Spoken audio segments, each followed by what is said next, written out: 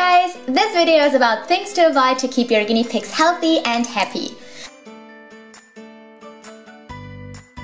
The first thing is don't bathe them on a regular basis. Guinea pigs clean themselves. While your room might look like a mess once your guinea pigs are done with floor time, they are very clean pets and don't really require baths.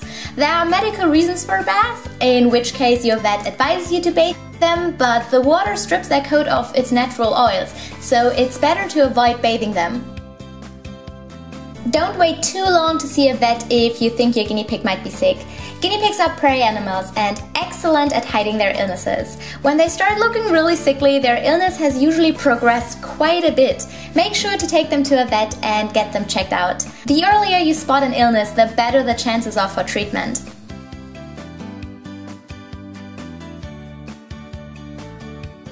Don't put a leash on your guinea pig. They have very delicate spines and you might end up hurting your guinea pig. They also can't be walked and it's very cruel to put a harness on them. If you want your guinea pigs to enjoy some time outside their cage, provide some floor time for them. Set up an area where they can roam and explore freely.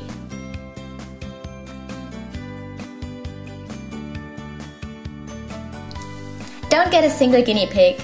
They need the company of other guinea pigs and strive in a herd. They're not meant to be alone and need other guinea pigs to spend time with.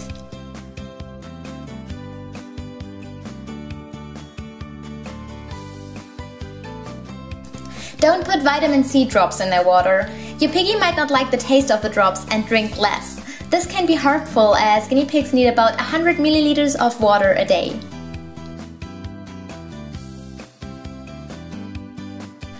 Don't put a bunny or rabbit in your guinea pig's cage as a companion.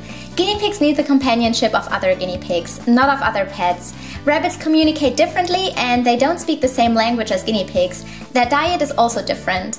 Guinea pigs and rabbits can live together in the sense that they don't kill each other, but they can communicate, and a rabbit, because it is much larger than a guinea pig, can seriously injure a guinea pig by accident. Rabbits also like to cuddle with each other and will often force their guinea pig partner to cuddle. This might look cute and loving to a human, but guinea pigs prefer to sleep really close to other guinea pigs without touching them. Sometimes guinea pigs can be seen cleaning each other, but they do that very infrequently. Due to its much larger size, a rabbit forces the guinea pig to cuddle because they don't share the same body language. These were a few tips. I hope you enjoyed this video, and if you want to see some common misconceptions about guinea pigs, then click right here. See you guys next time. Bye!